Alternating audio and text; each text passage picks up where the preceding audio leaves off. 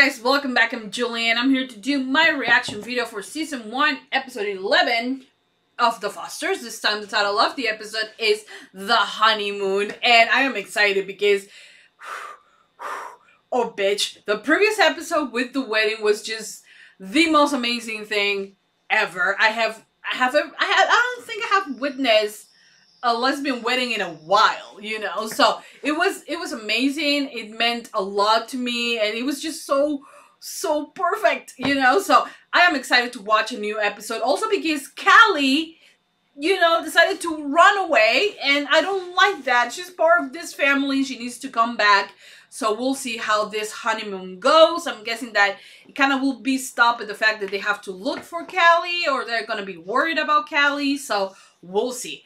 I hope that you guys enjoyed my reaction video for this episode.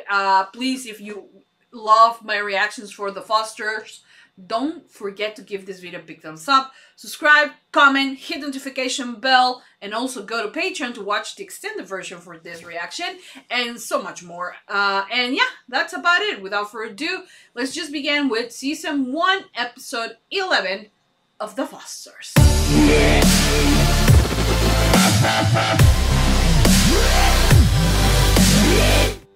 Oh, bless! I love this look.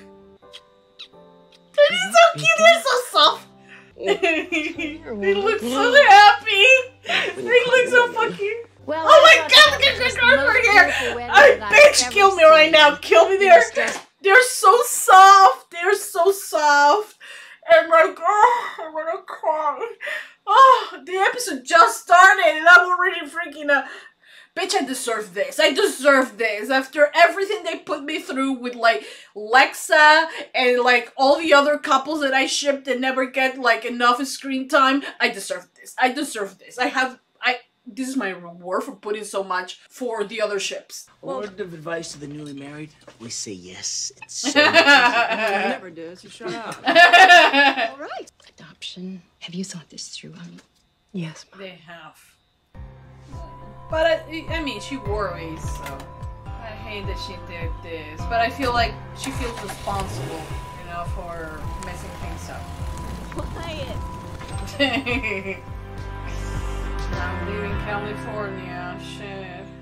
You can't be together. They won't adopt us. It's kind of weird that they hook up after the announcement. We'll figure something out, you know? You're no better than Liam. Hey! Whoa. I'm not Liam. I love Callie. Oh, really? Oh, shit. Oh, whoa. He's deep. I thought he just liked her. And no one noticed that the guitar's right there. If Sleeping Beauty had this book, I don't she think won't she wake would up. even wanted that prince to wake up. Wouldn't kinda it be cool. better to get rid of the Nimrod and buy yourself a bed? I mean, yes. Punches, do you? Yeah. It's good. You're just like my daughter. I'm a taco. He's so adorable. You'll understand once you fall in love. It's just what happens. Okay, so I don't understand because I've never really had a boyfriend before? No, she's not trying to, like, You know what, do I that. could use a break. Is where an alien spaceship landed. No, it's Okay, but you think that aliens are real. the government is going to such great lengths to make everything seem fake. Just throw us off. Good point. Is he gonna be at the Area 51 thing? Right. No, I see. So, You'd be a really good time traveler. Yeah. no, I wouldn't. I'd wreak havoc everywhere I go. Oh, sweetie. What about Jude? He's better off without me. I mean, he was upset, you know? He was upset about he's gonna notice now. Yeah, finally. She's gone. She ran away. Oh, shit. Is Callie gonna go back to Juvie? I don't know, but I promise you that everything is gonna be okay. Will they, like, take him out of the In house? the bathroom. I hope you keep Jude. Can they? He's amazing, and so is his sister. Oh, I just don't understand. sweetie. I don't understand. Oh, I don't understand, Mom. Well, there's something that they're not telling her, so that's why she doesn't get it. We'll be fine. We have plenty of help. She's so sweet. What I happened? like to the your bed, mom. Happy wedding! We left our old bed, Mom. But what? Wait a minute. This one goes up.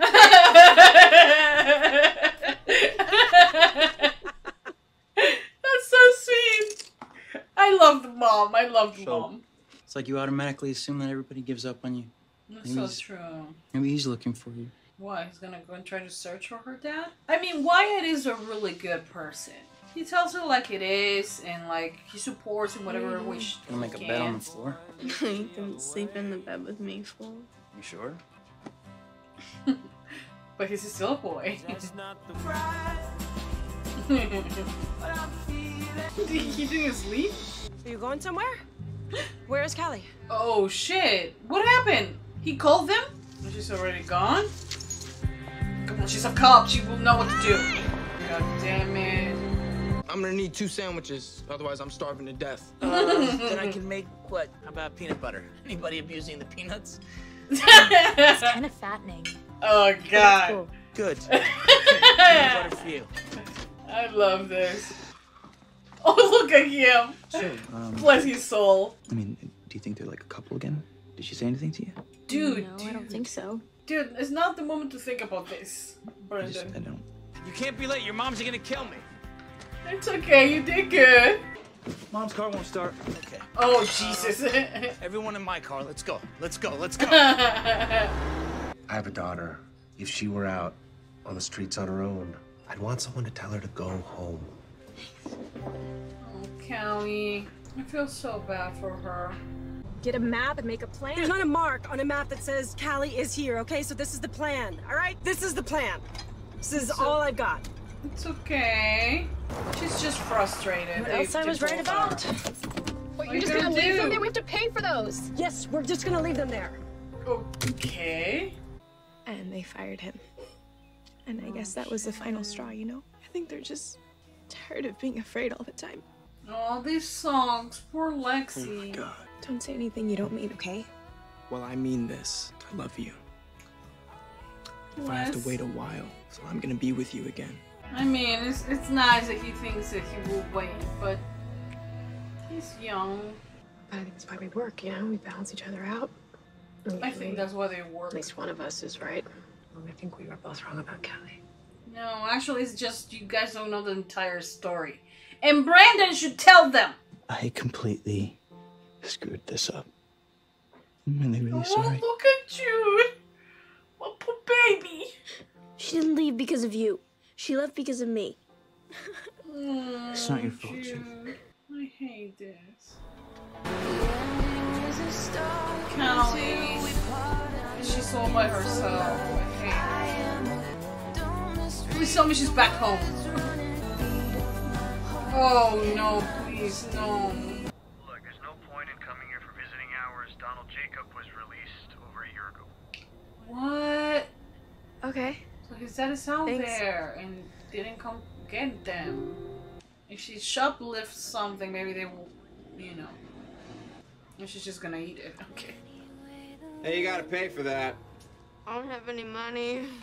Well, then put it back. I don't know what your problem is. If you take one bite of that candy bar, I'm gonna call the cops. That's kind of badass, but come on, sweetheart, you're asking for trouble. Yeah, this is... Oh my gosh. Okay, guys, so that was the end of Season 1, Episode 11 of The Fosters. And, you know, even though the title of the episode was Honeymoon, I did like the fact that they had like a really sweet moment at the beginning, and also all the sweet moments between Steph and her mom, and you know they're just, you know, amazing. But I did knew coming in that it was going to be much more about Callie because she left, and of course it was going to be a priority for them because that is the type of people that they are. They're worried about her. They don't understand what happened. And they are just, you know, so upset by it, you know. And in a way, I think that, you know, yes, we can have a honeymoon. It wouldn't... Will it be amazing or realistic that they have like a moment for themselves and be romantic and all of that? Yes. But it is also very much perfect, normal for this show to have an important episode like this one be about something else rather than just the couple, you know?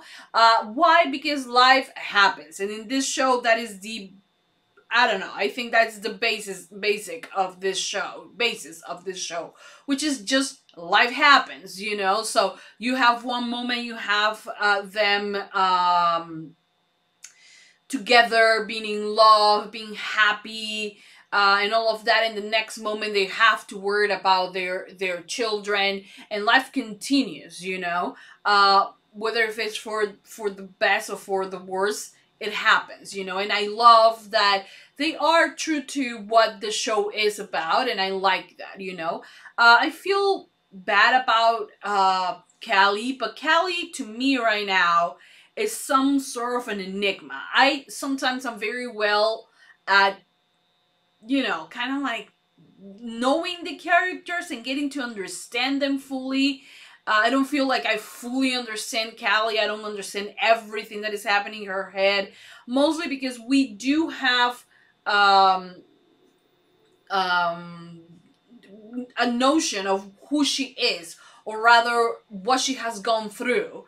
But it's impossible for me at this moment to know exactly how Callie feels, you know. And it's wonderful because you don't want to be just a character, like an open book all the time. It's good to be enigmatic and mysterious in a way. Even the song that they were singing when we were seeing Callie was about a mysterious girl and all of that. So I like that, you know.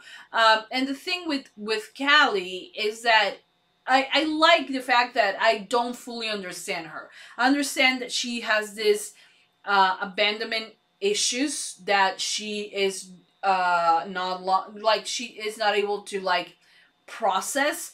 Also, I understand that she believes herself to be selfish due to what happened to Jude, and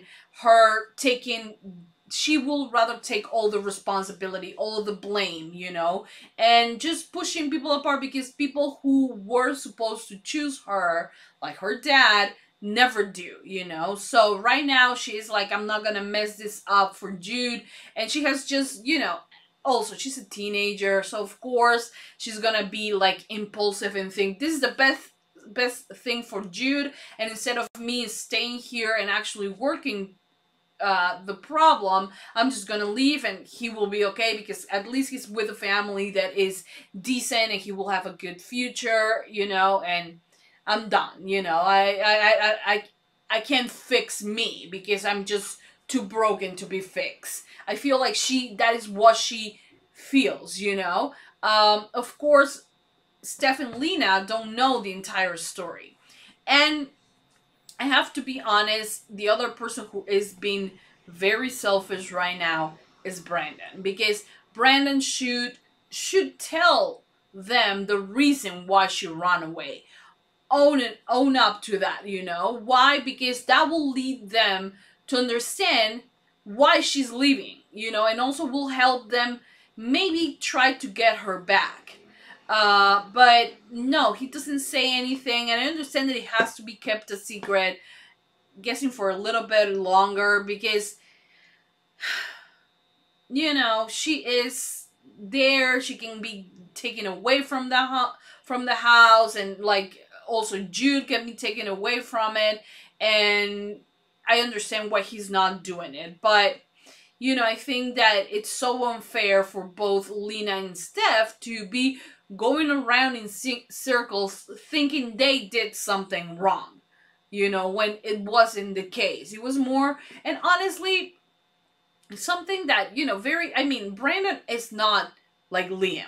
I mean, in no way he is like Liam. He's not taking advantage of Callie at all. And Callie was, you know, really reluctant at first, but I don't feel like he is taking advantage of the situation because he has the upper hand. Because if she says something like what happened with Leanne, you know, she's the one who's gonna get sent away, and it's nothing like that. You know, it's just two kids who happen to like each other, but they are in this situation where they cannot be together, you know. And the thing that you tell teenagers not to do is the thing that excites them the most, and they want to do it. So of course they will think about doing this. And also Brandon seems like he's in love. He say he was in love. And I honestly, I hate I hate that, you know, one, I hate that he was compared to Liam, which the situations from the outside might look similar, even though it's not like that, because they are very close to age. It's not like Liam, who was a lot older. So it wasn't like that, but it's still, I find it weird that it happens after they announced that they were going to get adopted. So it just left a bad taste in my mouth, because I don't know, it felt weird, you know, because I mean, it felt weird. I that's all I'm saying. It felt weird. But yeah, I mean, I loved the episode. I also love the conversation between Jude and Steph's mom, and he was like, "Oh, you like the bed? Then why don't you break up with your boyfriend and just buy yourself a bed?" You know? And it's so like, it could be such a metaphor for life, like to any person who is just with another, whatever gender you are. It doesn't matter if you're a female with a male with a male, a male with a well, wait, female with female, male with male, male with female. Whatever combination it is, you know, it doesn't matter. You have to, you know, be able to be with a person because you love them, not because you got used to it, not because it's too hard to start over with someone else, or just because you like the perks of being with that person. You are your own person, and you need to buy your own things, you know, and live your own way. And like, I think that conversation was like so cute, but yet so important. So I really, really like that. And Jude is just like, he's so precious. I love that kid so much. And I love that the mom, you know, says, he reminds me of you, you know, and that was so beautiful. Because I love Jude, and I mean, I know that he's a kid actor, so of course he cannot work a lot of hours like the other actors. But I wish that he could be have a lot more scenes. Like, he was crying and tearing up. I almost cry as well. He's so sweet, and I just love that kid. But yeah, overall, the episode was really good. I love Wyatt. Wyatt? Yes, I love Wyatt as well, because he's so sweet, and he knew that he had to, like, you know, tell Steph and Lena where she was. It was really sweet that he did that. Sadly, what is her name? Callie found out, and like saw them, and you know, she ran away again.